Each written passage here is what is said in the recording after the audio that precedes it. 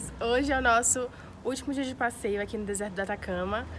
A gente acabou de chegar de um passeio e vamos só dar uma volta pela cidade, tomar um sorvete, porque tá muito calor. E amanhã de manhã, quer dizer, mais ou menos na hora do almoço, a gente vai estar indo embora, vamos estar indo pra Santiago e eu vou mostrar pra vocês também. Basicamente o Deserto do Atacama, ele é o mais alto do mundo e o mais árido também. Então você tem que tomar muito cuidado com a sua saúde quando vem pra cá. E também na hora de fazer sua mala para trazer tudo que você vai precisar. Até porque aqui não tem tanta infraestrutura para você, se você precisar de alguma emergência. Eu já falei um pouco sobre isso durante os dias, mas se tiver alguma dúvida, comenta aqui embaixo que eu respondo para vocês. Bom, esse deserto ele tem cerca de 1000 quilômetros de extensão, ele vai até o Peru. E tem bastante coisa para você fazer aqui, tem muita aventura, tem vulcão, tem geyser, tem várias lagoas termais. Tem trekking, tem escalada, tem rafting, tem canyon, tem tudo que você imaginar. É muito diversificado, então dá pra todos os gostos aqui. Inclusive, se você não quiser aventura, quiser só relaxar, também é ótimo. A gente foi lá nas termas, foi também nas lagoas de água salgada. Foi muito bom, foi bem relaxante. Então é um ótimo destino pra você vir, até porque é do lado do Brasil, né? Então é super fácil de chegar aqui. A gente está agora em São Pedro de Atacama, eu já falei para vocês antes, que é a cidade base para quem quer turistar na área. Então a maioria dos turistas vem para cá e daqui a gente faz os passeios.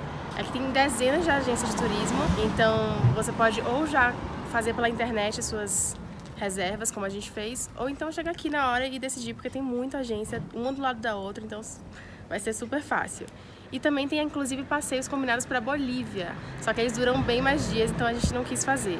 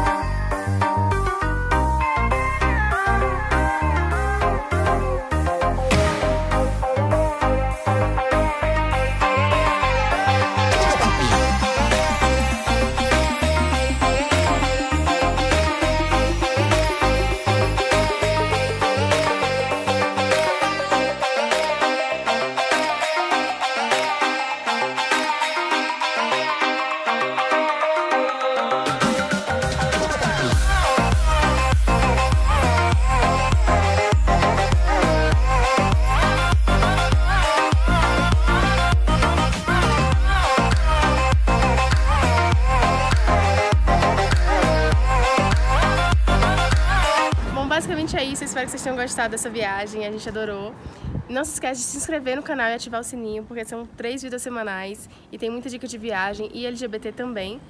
E também deixe seu like para saber que vocês gostam desse tipo de conteúdo e eu trazer sempre mais aqui pro canal. Se quiser me acompanhar mais de perto, me segue no Instagram que tá aqui na tela, até porque eu botei toda a viagem lá. Então se você já estava me seguindo, com certeza você viu alguma coisa da viagem antes de chegar aqui no YouTube.